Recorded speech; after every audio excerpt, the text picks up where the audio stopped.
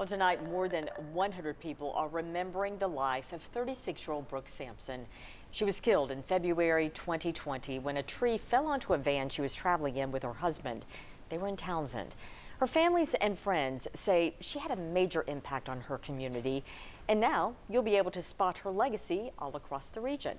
Reporter Amelia Young shares how they are sharing her legacy through one of her passions. Brooke Sampson loved her Sevierville community, kids, and most famously, Chacos. The fourth grade teacher's passing left those closest to her wanting to do something in her memory. Brooke made people smile constantly, and that's what we want to help do.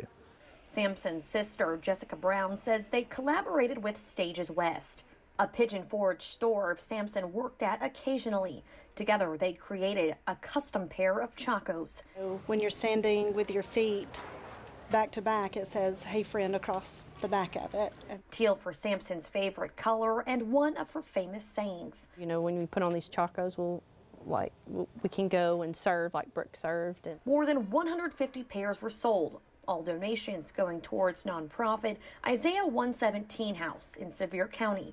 It's dedicated to helping and housing foster children.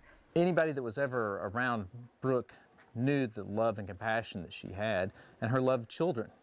In total, they raised more than $20,000. April Gillespie with a nonprofit says the donation was much needed. When God steps in, it's just so bountiful and such a blessing. Sampson's friend Tabitha Smith is blown away by the response. her legacy's still serving, and she's not physically here with us anymore. All proud of what they've accomplished to keep her memory alive. Reporting in Sevier County, Amelia Young.